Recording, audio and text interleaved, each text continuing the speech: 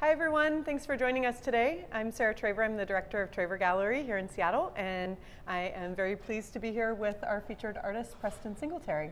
As I'm sure many of you know, Preston is known around the world for his contemporary work in glass using very traditional Tlingit designs and incorporating the traditional Tlingit stories into the glass medium. Preston, thanks again for showing with us. It's awesome to have your work in the gallery. Can you tell us a little bit about this show and your inspiration and some of the work in it? Yeah. So the show title comes from this musical piece that I do with my band, which is with I moonlight as a musician. So this was a lyric from actually a spoken word piece, The Place Where You Go to Listen. And for me, that just kind of, that's what I took as inspiration to, as I'm looking at the next 10 years of my career, I'm starting to think about the things that I want to do and really hone in on the stuff that I would like to accomplish over the next 10 years. And so this piece, the second piece, which is called Unassimilated, was another,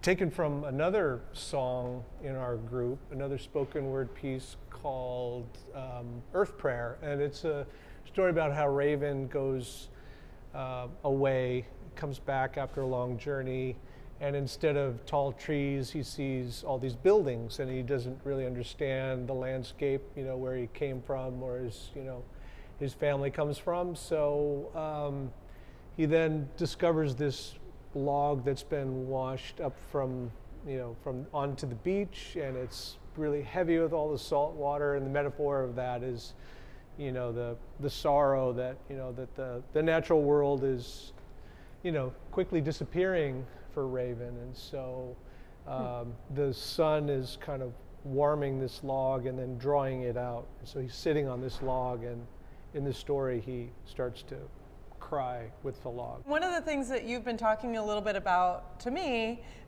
is this idea of how to bring these traditional stories to a contemporary audience. Mm-hmm.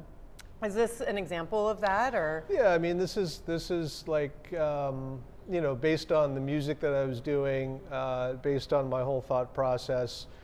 Trying to identify the new stories of Raven, and if the culture had continued the way it was prior to contact, you would imagine that there would be all kinds of new stories that were being made that would but if we look at and we think about Raven as a spirit in the world somehow, that maybe he's still trying to affect changes within the world, positive changes, I like to think. So, so that's going to be the next chapter. So we'll have to stay tuned for that. Cool. Well, let's look at some of the other work. Mm-hmm.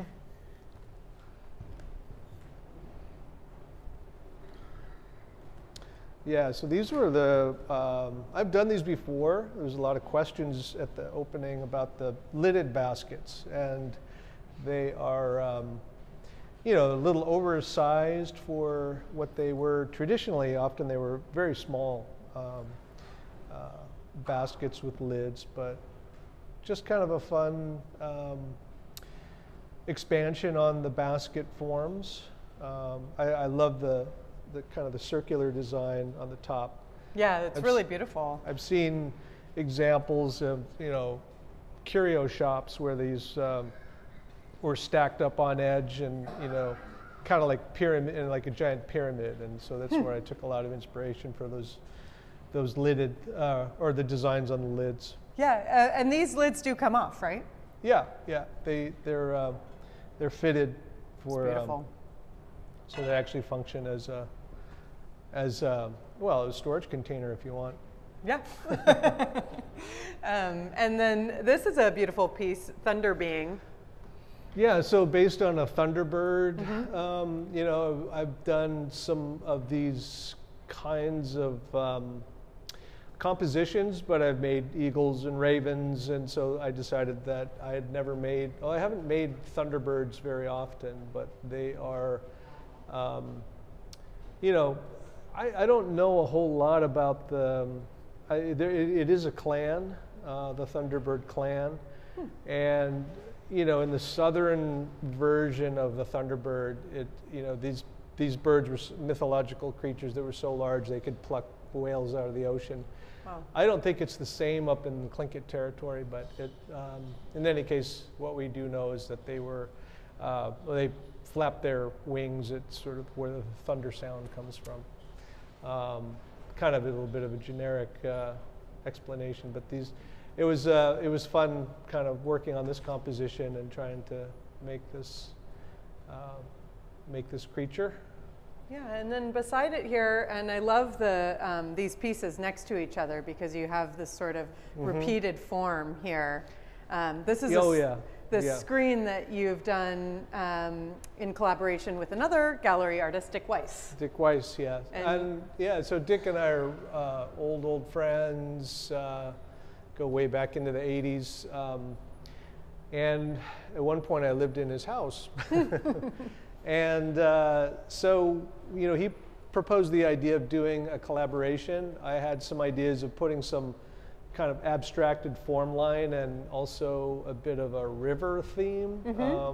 So it's supposed to give the feeling of a, you know, flow of water. And so working with Dick, he's got, you know, this is his wheelhouse. So I let him help kind of dictate some of the details and the glass that was used and what have you. So he's been busy working on these things, and they're fun to have. Yeah, they're beautiful pieces.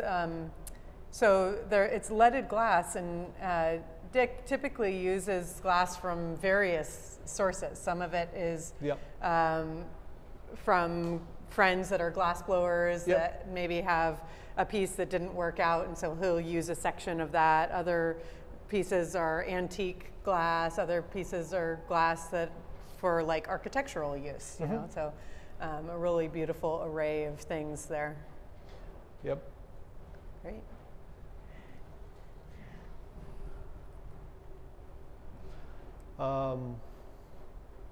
Well, this is one of the, this is one that I gave the title, The Place Where You Go to Listen, and this is like a shaman figure, so he's kind of an emaciated shaman. He's kind of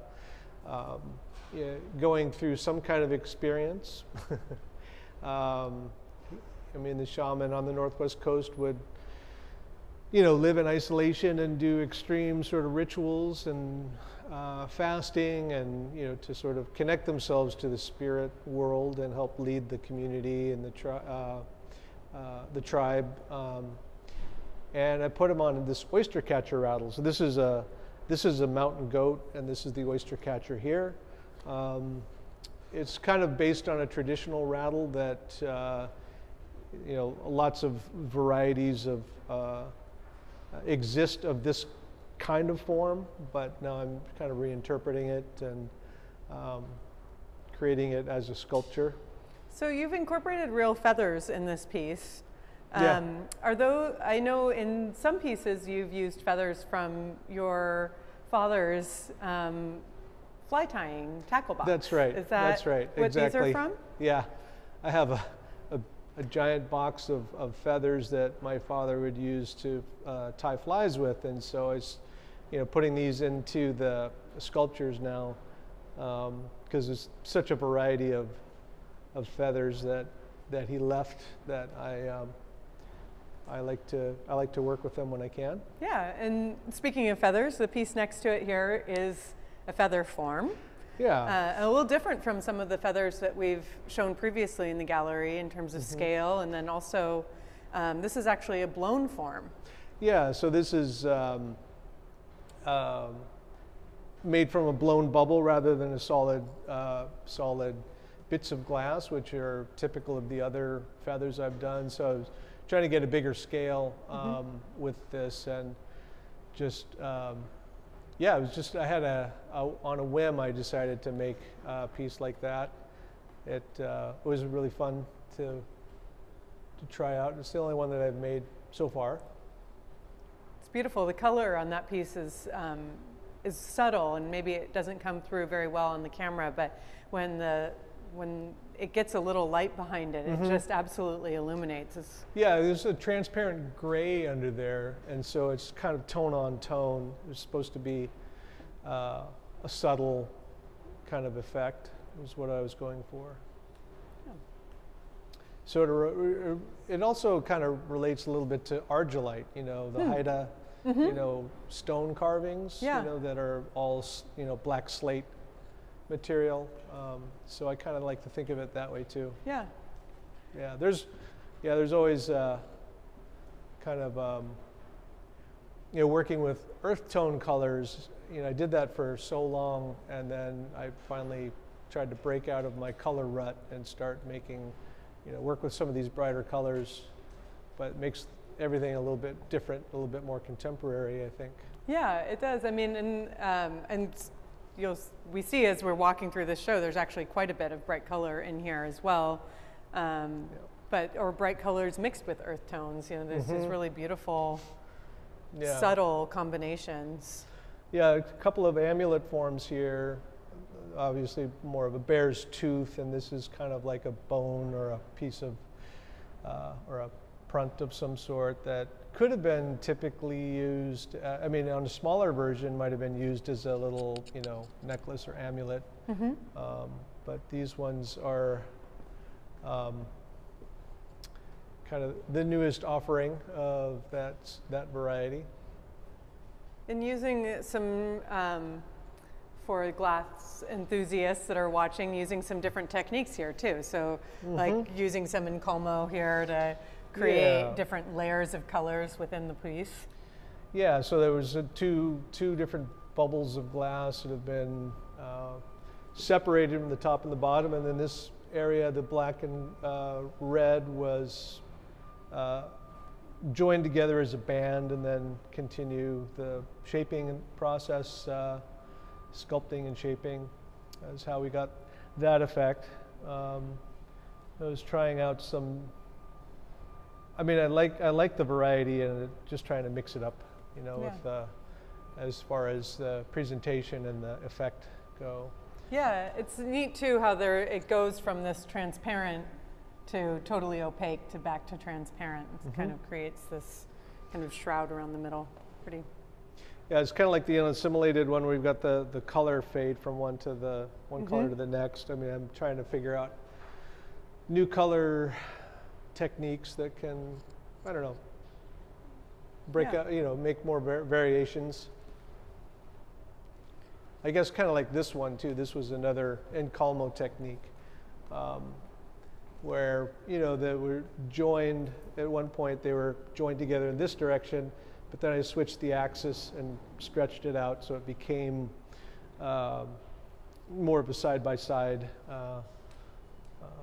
Incolmo. And working with those contrast of colors, you can create different effects and different animal symbols.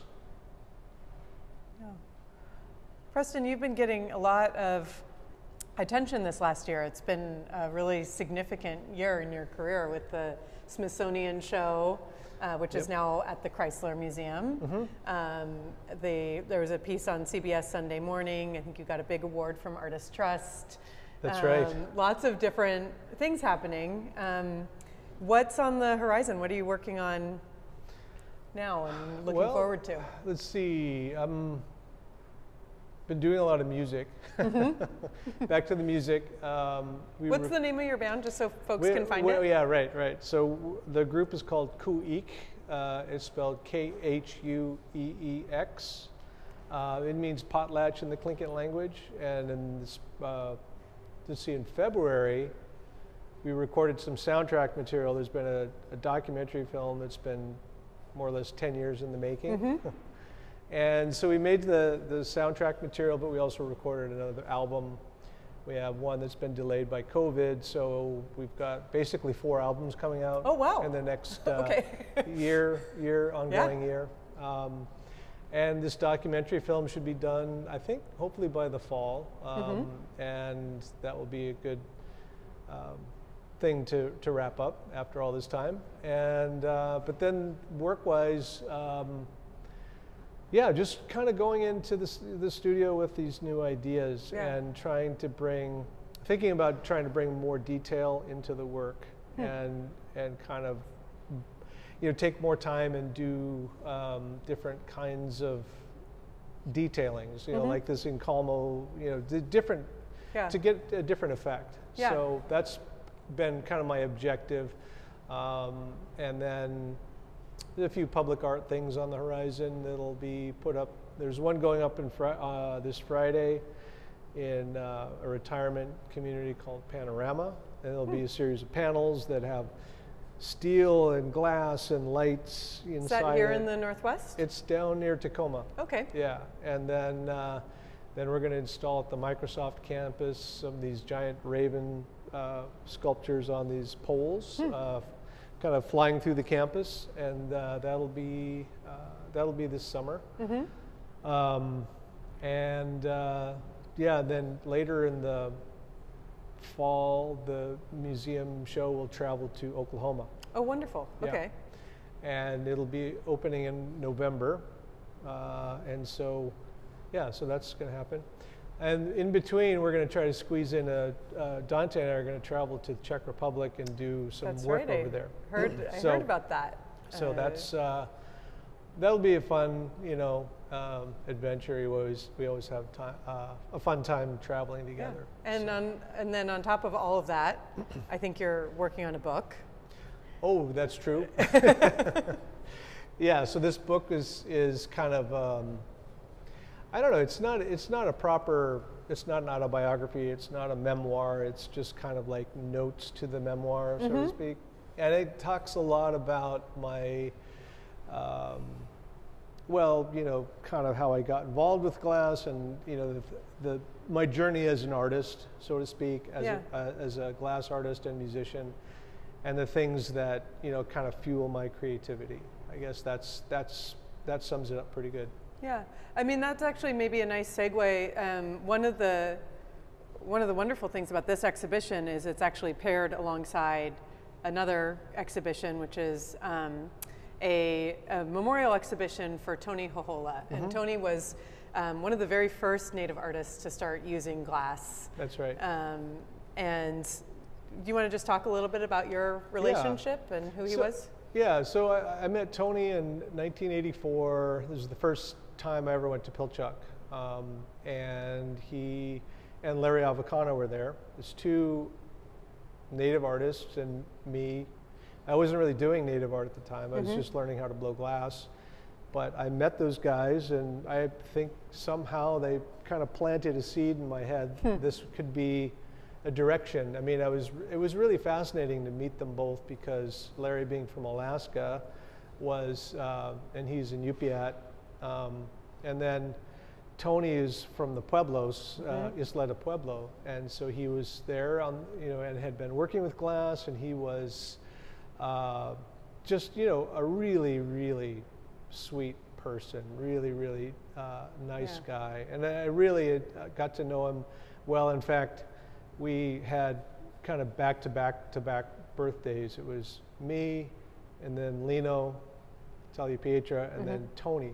So every year I would get a phone call from Tony. He would call me every year just to say happy birthday. And knowing that I was probably going to see him down in Santa Fe. Which would be right around the same time, right? Yeah, like just a few days later. But we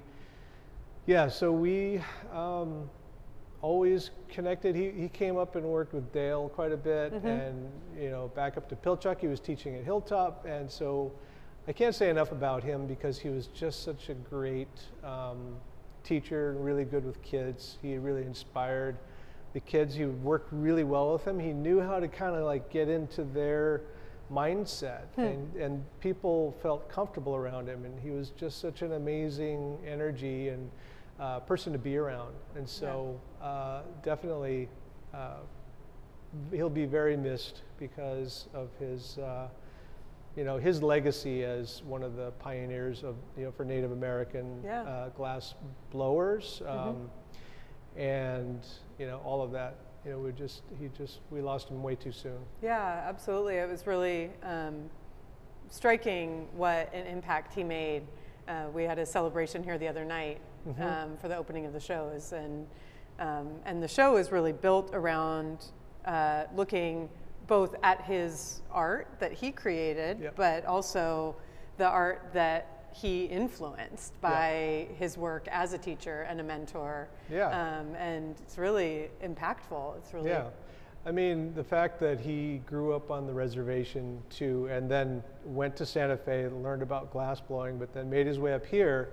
So he left his community to discover the glass. And I mean, so for me, it was, you know, glass kind of grew up around me, and he went to seek it out. And that was pretty radical at the time. A lot of the people who grew up on the Pueblo, they stay really close, and they don't.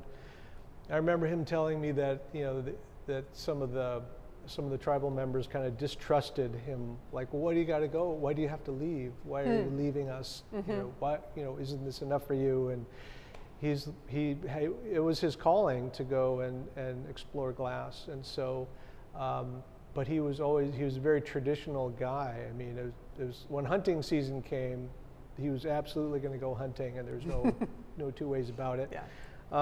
So I love thinking about that and who he was, because he, you know, he had this foot in two worlds, you know, and he's pretty an amazing guy. Yeah, well, thanks for sharing that.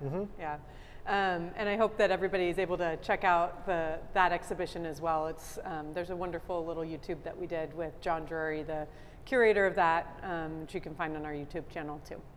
And Preston, I don't know if you want to talk about any of the other pieces here. Let's see. I know there was a question about the seal. Yeah. So this is kind of, you know, this is more of a anatomical seal, but typically these were used or made as grease dishes. So the seal was. They would make seal oil, and then they would make a dish, kind of like you dip your dried fish into it. So this isn't, you know, interpreted as a dish; it's more of a sculpture. But that is kind of what the seal means to the community. You know, it was hunted. They would eat them. And I mean, I've tried it myself. But I wouldn't call it my new favorite dish. No. It's very strange. It actually tastes very fishy, even though it's got a fleshy kind of texture to it.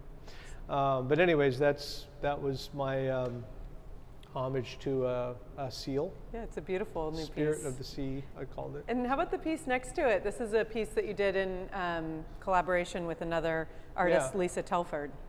Yeah, so it's funny that I always meant to say something. This is actually the back side of the dress. Oh. But it actually has more interesting details going on. So she's kind of looking at the wall right here. This is called Foam Woman, and this weaving was done by Lisa Telford, and she's a Haida weaver, traditional cedar bark and, well, spruce root cedar bark weaver.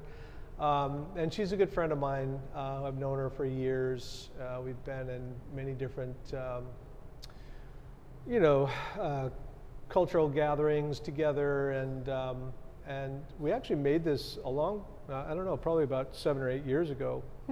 And I finally decided, okay, I'm going to finally finish the piece. So Foam Woman is this mythological person who you know, if you think of the sea foam that gathers at the beach, you know, on the edge of the beach, this is where Foam Woman kind of grew out of. And when I was reading about it, it said that she has multiple breasts and was able to nurture the clans. So she's often regarded as an origin stories around the clans, and she as if she created the clan system. And so here we've got her clothed up in cedar bark, and she's rising up out of this watery base here. It's a beautiful piece. It's a very different feel. Yeah. So it's kind of a collaboration with Lisa. I hope Lisa gets to see it. How about the red eagle piece here in the back? Yeah, this is kind of, again, kind of like that interpretation of the Thunderbird with the wings, working with different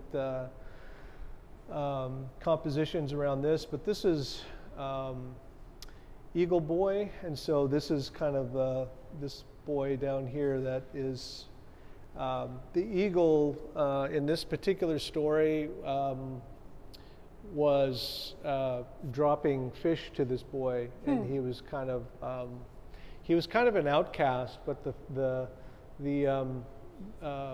village was experiencing famine, and so he brought these salmon to the people, and so more and more fish were delivered by the eagle, and so he created this kind of relationship with him, with this eagle, and so in the end he was allowed back into the community and was kind of celebrated as a unique individual who helped save the village from starvation. Beautiful story. It's such a powerful piece. That that sort of orangey red color is really striking and different. Yeah, that one turned out to be pretty punchy in its color. Yeah.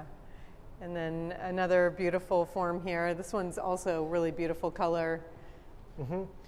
Yeah, this is another kind of, it's kind of like an amulet, like one of the print forms, but I wanted to create a little bit more of an organic shape. And then this kind of refers back to my modernist influences, where I think about Brancusi or Noguchi or somebody, like that, making these, very kind gestural bird kind of in forms. Space. Yeah, kind of. Yeah. But then I put these, kinds of, put like a raven here, and then this little human figure kind of is, I don't know what's going on here, but there's Stillness was the title, and that was also where the title of the show comes from, that song we called Stillness, the place where you go to listen. And it's kind of talks about, in the story it kind of talks about this person who's going out into nature and looking for, kind of a meditative space, and then kind of divining sort of creative thoughts. Yeah, there's a number of really meditative, quiet pieces in this show. I really like that. Like they allow for kind of an introspective space. Yeah. I mean, I think it's always present in your work a narrative or an implied narrative, but some of these pieces, and I think this one's a great example of that, is really also just about the form and the design and it's not so much about a particular story necessarily. Yeah, I mean, I like to leave them open for interpretation in some cases, and one of my uncles, my uncle Larry, was my middle name is Lawrence, so I was named after my uncle, and he was a big advocate of mine, and he asked me early on, do you ever write poems for your pieces, or I wasn't really making work at that time, but when we were talking about it and he was encouraging me. He was not Tlingit, but he was married into, to my aunt, who is, and he was an engineer and very creative thinker, and he was really excited that I was, endeavoring to do this, and he gave me a lot of ideas. And I think a lot of the titles that I've been doing for years are reflective of those kinds of non sequitur kind of random titles that leave it open to interpretation. Yeah. They kind of prompt people to think. Yeah, because every time, I mean, sometimes I'll go in with a very specific idea of what I want to do and what story I want to tell, or how it's going to look, and then sometimes I'll just start, putting lines down on a piece, and I turn it. And, okay, then I can start to. It gives me a guideline to start to get into that zone of just drawing and making the lines flow together. Yeah. And that's how things come together for me. Yeah. Thanks, Preston. You're giving a talk at Town Hall tonight. That's right. Which obviously will be past by the time people watch this video, but I'm sure will be available online for people to watch. Yep. And then we're doing an in-person artist talk as well, which we'll try and do some video of too. So that'll be available for folks to watch as well. Yep. Thank you. It's All really right. awesome to hear about the work and beautiful show. Thank you. Thanks, everyone.